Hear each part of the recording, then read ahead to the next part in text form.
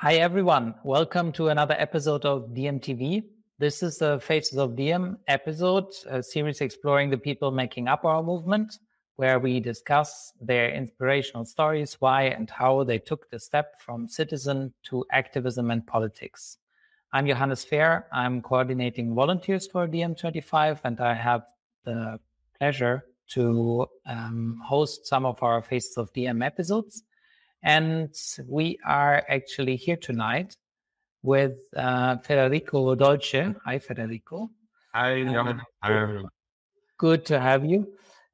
He is a part of our coordination team in Italy and one of the members currently running a DiEM25 campaign on the ground in Italy with the name Lavoro Se, which means work if or something around those lines. That's a word of pain, but basically, yeah. Federico will explain. It's a campaign on the ground and it aims to radically change the world of work. And we'll learn about that today. You find all the details about the campaign on lavoro-se.it, lavorose.it. But before we go into what this campaign is all about and why it came to life, let's hear a little bit from you, Federico. Who are you actually? Where are you? What do you want to share with the audience? Well, hi everyone. I'm Federico, 40 years old. I'm from Turin, into the northwest of Italy. I work as a partner into an advertising firm. I have a background as a IT programmer, and I've been doing this for more than 20 years.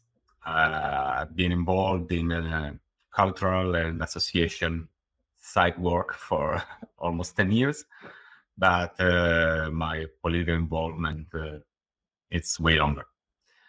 And as you said, I'm part of the Italian coordination team, and we are trying to make a huge grassroots campaign called the Lavoro Se, which is a huge aim, which is the change the media discourse about an incredibly important topic that involves basically everyone.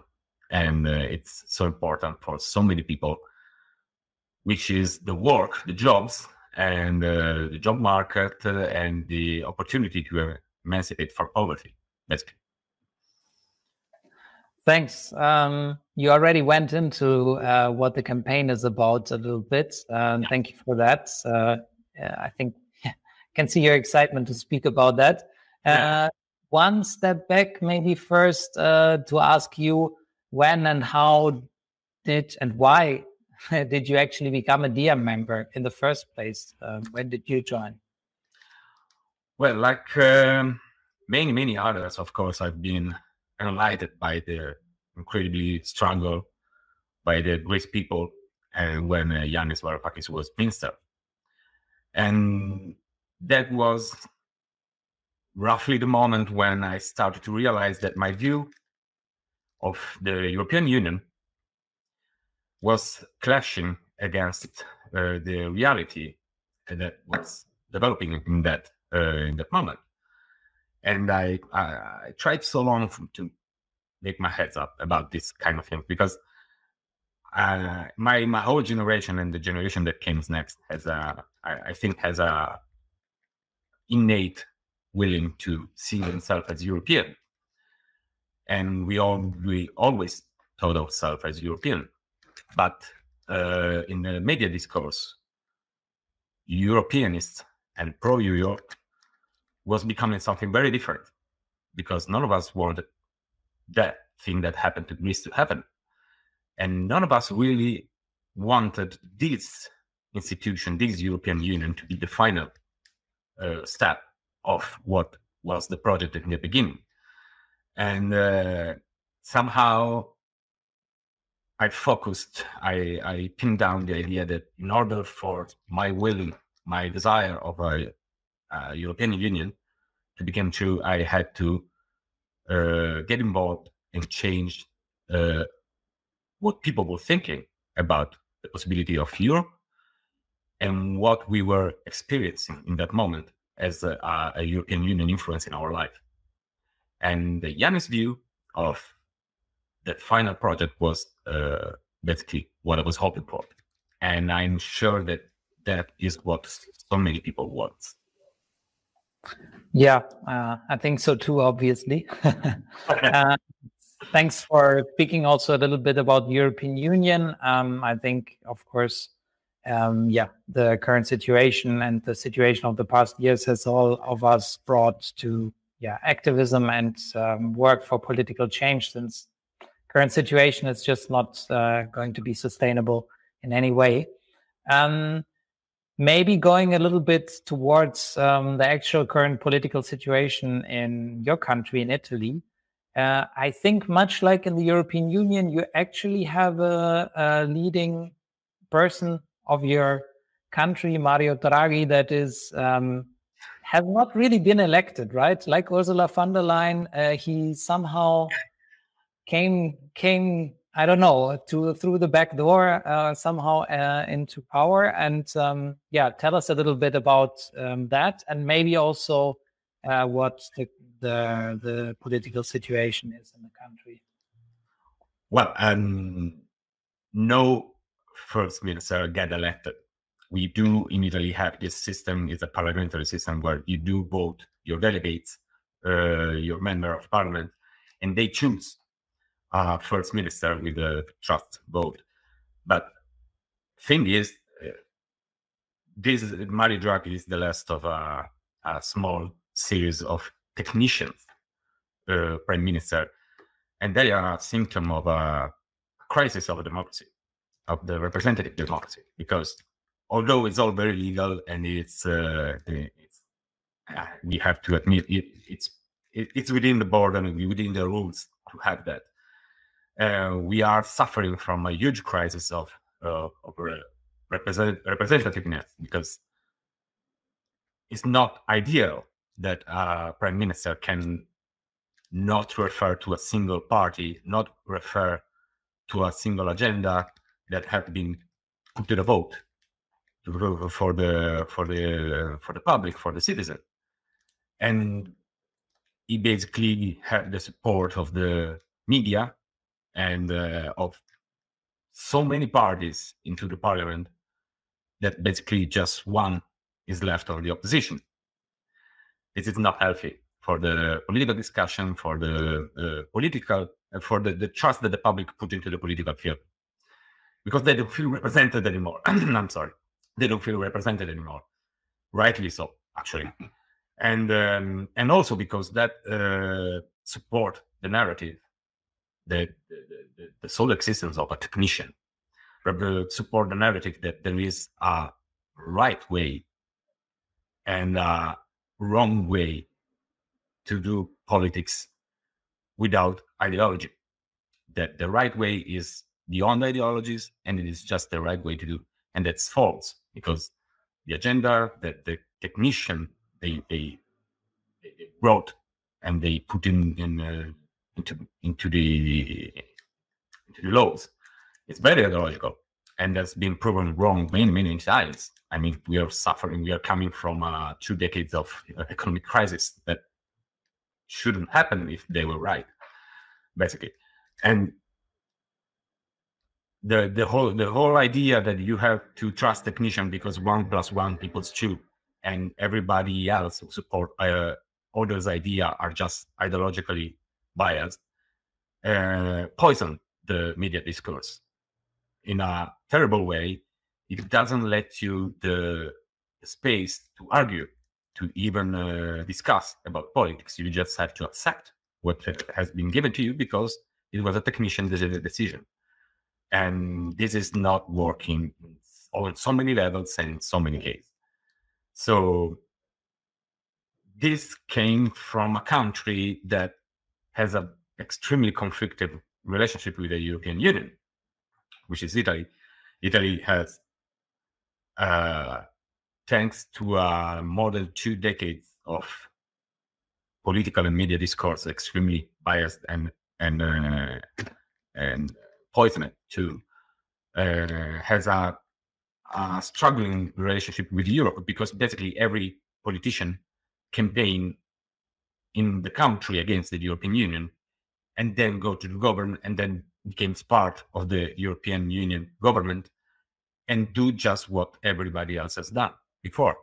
So we have a common way of saying, being a giallo di fronte, we are a man with two faces, because you tell one thing to the public, raising the public against the European Union, and then the day after you go to Brussels and decide the very same things that will make your country struggle.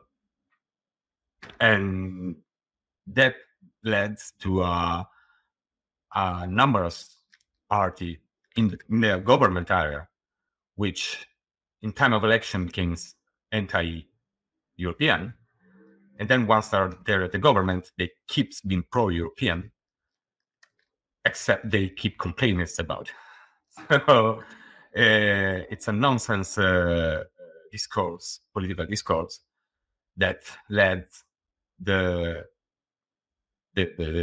Italian constituency to be split into a false dichotomy. There is the anti-European, roughly composed by people who are truly nationalists, rightly wing nationalists, and people who just have lost all faith into an institution at a European level that in their mind it will always be against the poor people. And there are the pro-European, which are not really pro-European because they don't want the complete European Union without European Union welfare and the European Union rights. They just want this crooked version of the European Union where they can decide everything. They can impose an agenda decided elsewhere, and thanks to the democratic gap. So our way of thinking, the DiEM way of thinking, it's neither one of that. It's a third way, and it's the actual European Union, complete democratic one, a truly united, and a place that can actually decide for the people, by the people, for the common good. Indeed. Yeah, you explained it very well. I think that is also what everyone can read in our new manifesto that we just published this year. And you can find it on DiEM25.org when you go About Us to the About Us section to find why we are fighting for the many against the few, against the oligarchs, to actually change something in different countries. Here, where I'm speaking from, in Germany, where you are in Italy, and in all the countries where there's DiEM members. And there's a lot of countries where we are active.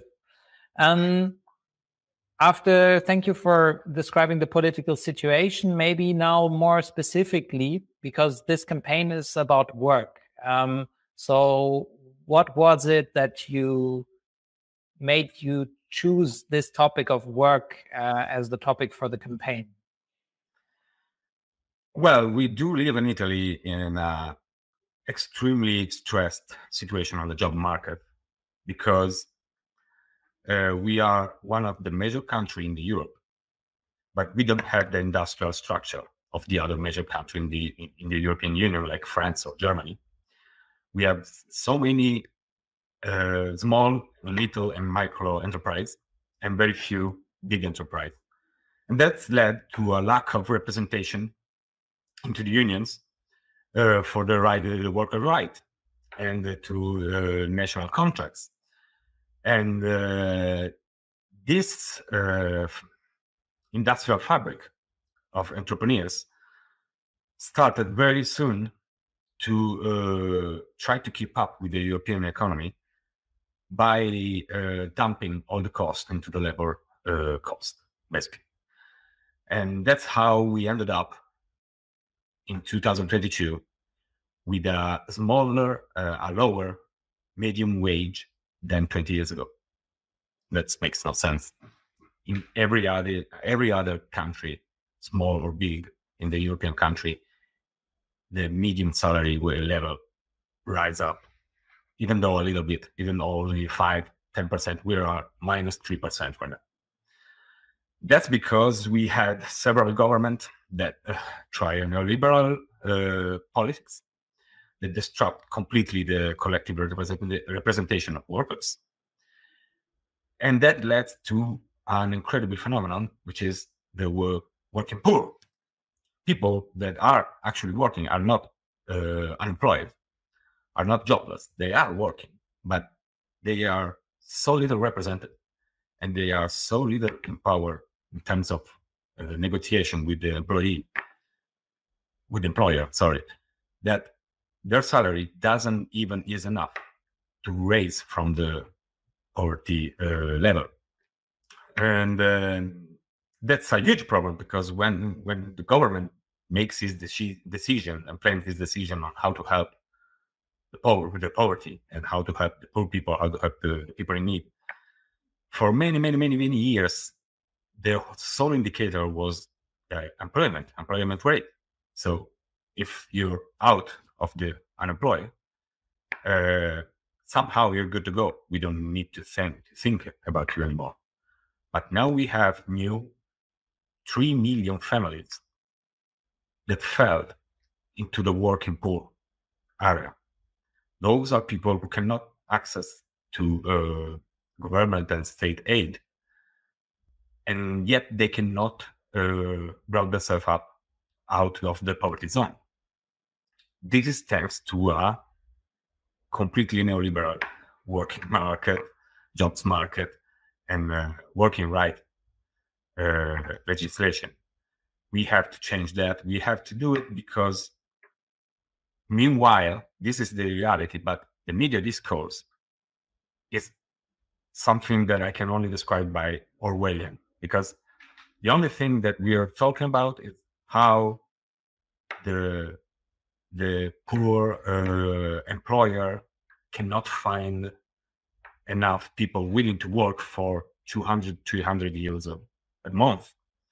And they cannot find employee for the beaches, for the restaurant, and they are starting to, like every summer, discussing the possibility of giving work visa to migrants, because migrants are willing to accept such lower wages.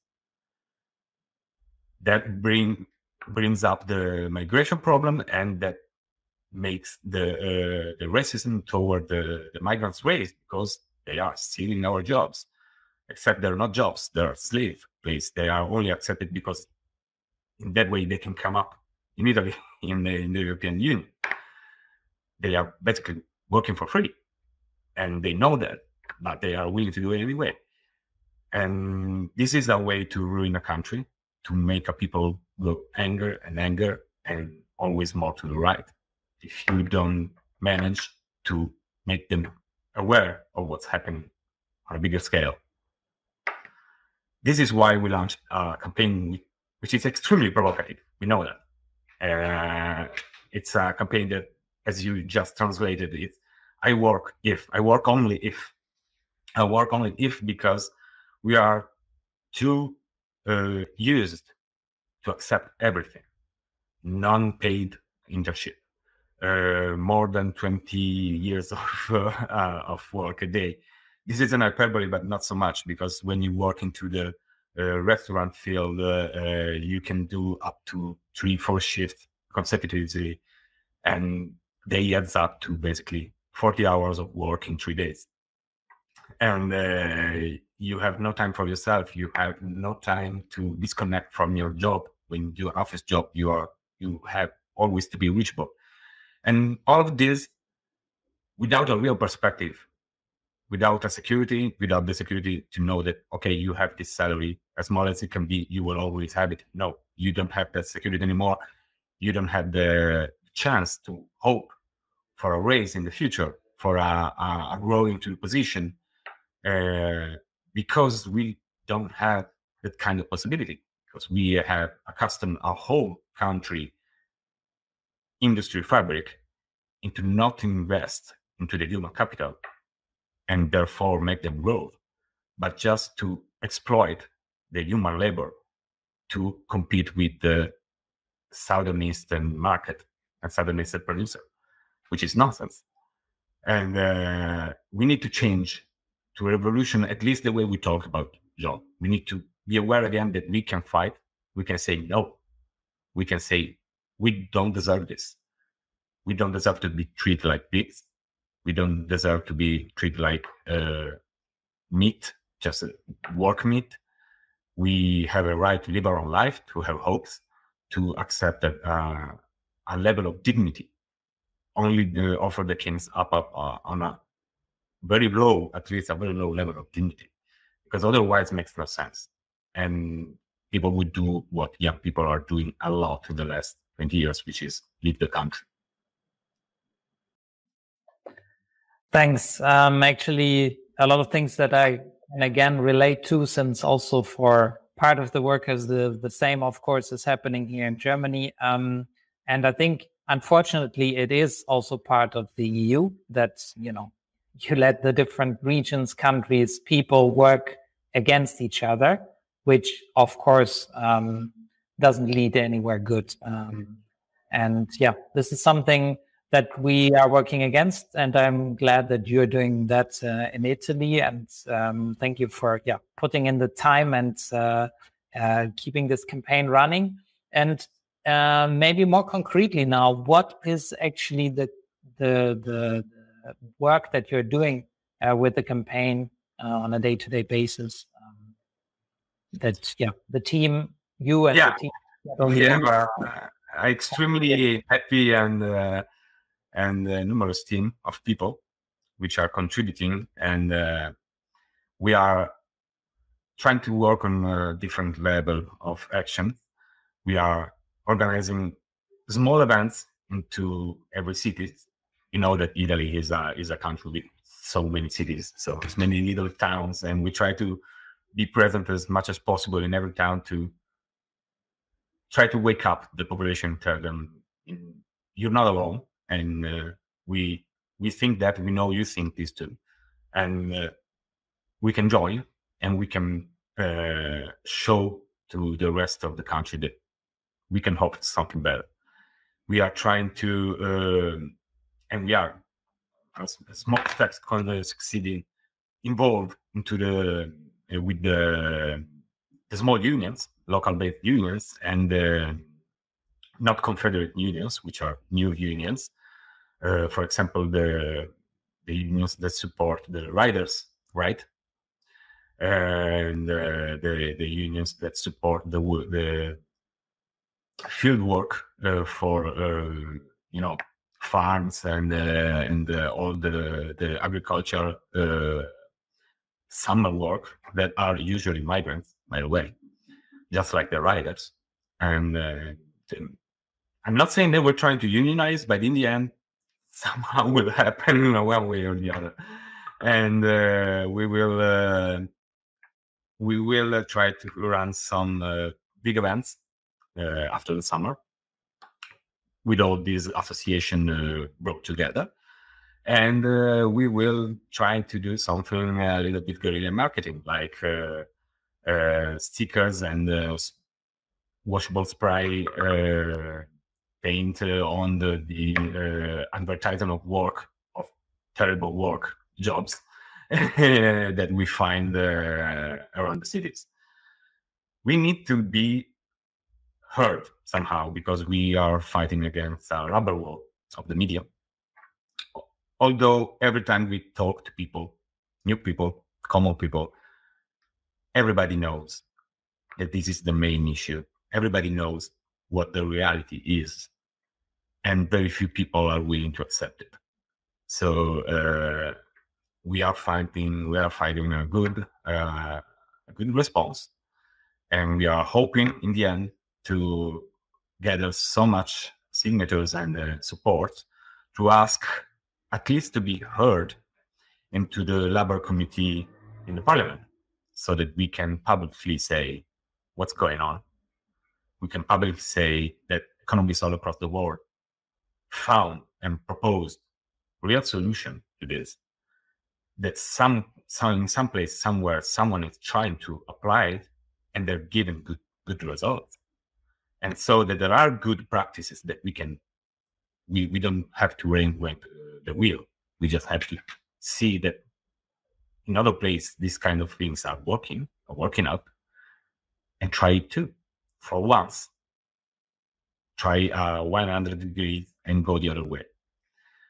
If we do that, if we manage to put the parliament facing this issue for the first time, then it will be up to them to reply. They won't. They most surely won't. And then we'll see. And then we'll see what we'll do with that.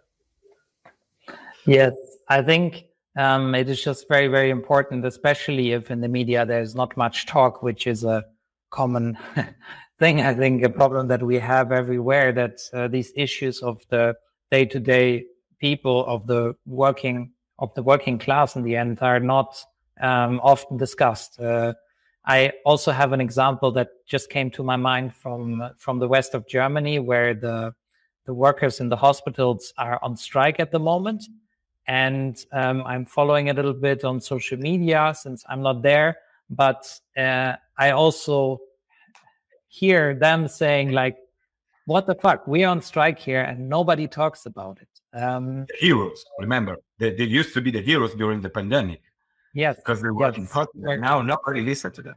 And then, of course, it's not just Germany. We had the same situation months ago in the UK.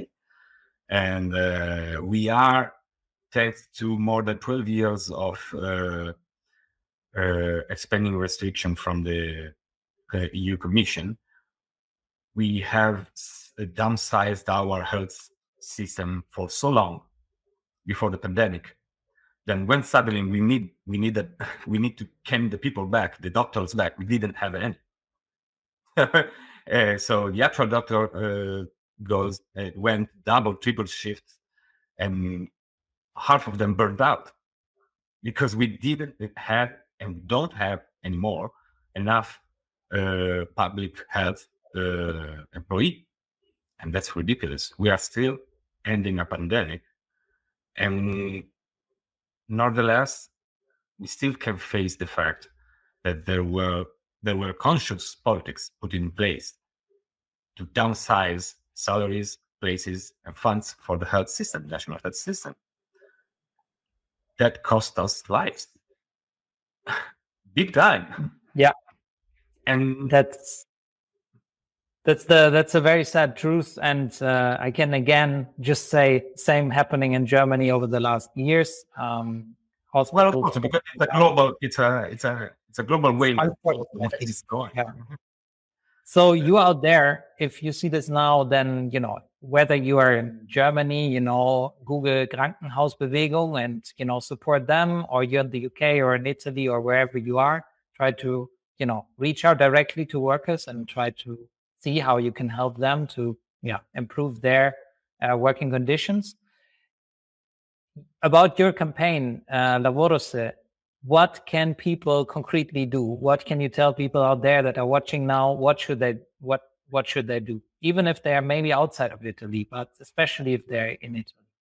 Well, of course, like I said, we are organizing a lot of events. So everyone who wants to bring this issue to their city, we will more than willing to help them in any way to come to their city, help them organize and hold up an event to explain the campaign.